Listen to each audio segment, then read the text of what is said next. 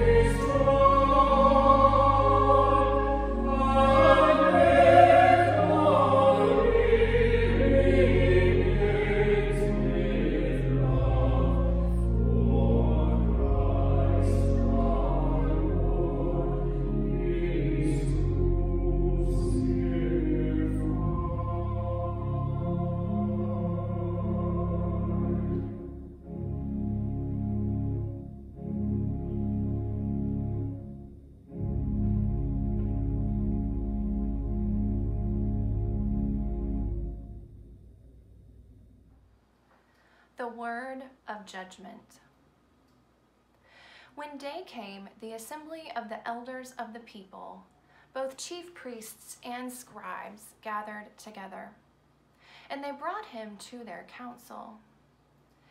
They said, "If you are the Messiah, tell us." He replied, "If I tell you, you will not believe, and if I question you, you will not answer.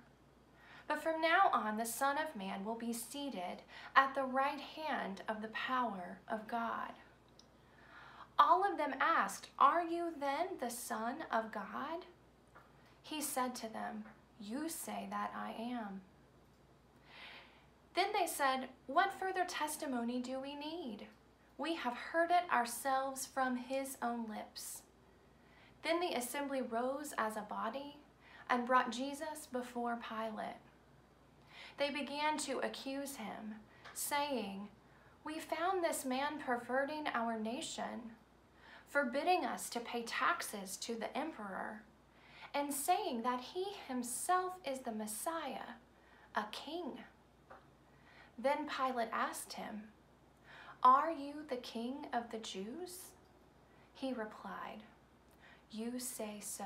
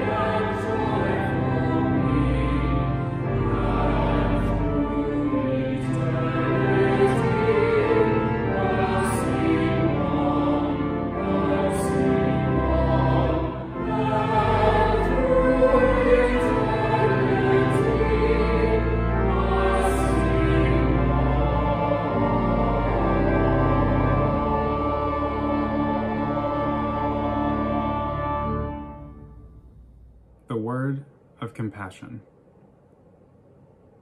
As they led him away, they seized a man, Simon of Cyrene, who was coming from the country, and they laid the cross on him and made him carry it behind Jesus. A great number of people followed him, and among them were women who were beating their breasts and wailing for him. But Jesus turned to them and said, "Daughters of Jerusalem, do not weep for me, but weep for yourselves and for your children. For the days are surely coming when they will say, 'Blessed are the barren, and the wombs that never bore, and the breasts that never nursed.' Then they will begin to say to the mountains, 'Fall on us,' and to the hills, 'Cover us.' For if they do this when the wood is green, what will happen when it is dry?" 2 others also, who were criminals, were led away to be put to death with him. When they came to the place that is called the Skull, they crucified Jesus there with the criminals, one on his right and one on his left. Then Jesus said, "Father, forgive them, for they do not know what they are doing." and they cast lots to divide his clothing. And the people stood by, watching. But the leaders scoffed at him, saying, "He saved others. Let him save himself if he is the Messiah of God, his chosen one." The soldiers also mocked him, coming up and offering him sour wine and saying, "If you are king of the Jews, save yourself." There was also an inscription over him, "This is the King of the Jews." One of the criminals who were hanged there kept deriding him and saying, "Are you not the Messiah? Save yourself and us." But the other rebuked him, saying, "Do you not fear God, since you are under the same sentence of condemnation? And we indeed have been condemned justly, for we are getting what we deserve for our deeds. But this man has done nothing wrong." Then he said, "Jesus, remember me when you come into your kingdom." Jesus replied, "Truly I tell you, today you will be with me in paradise."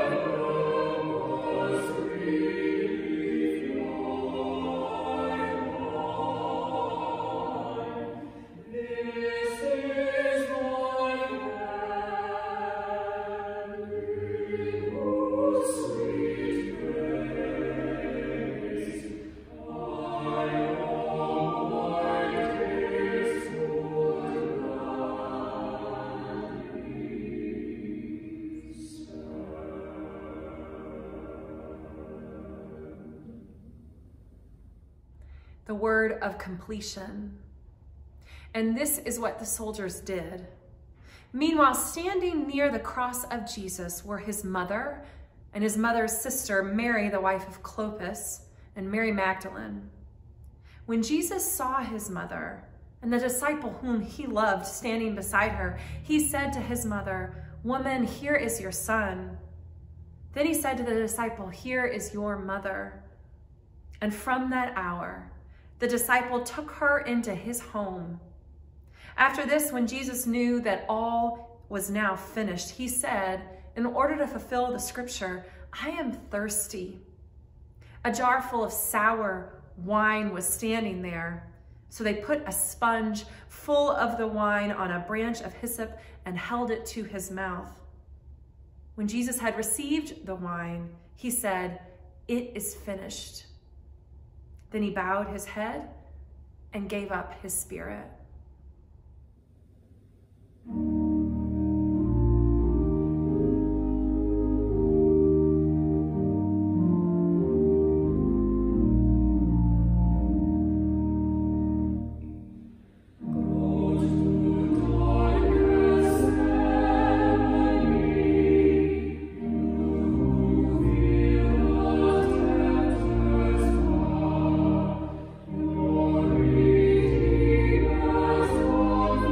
See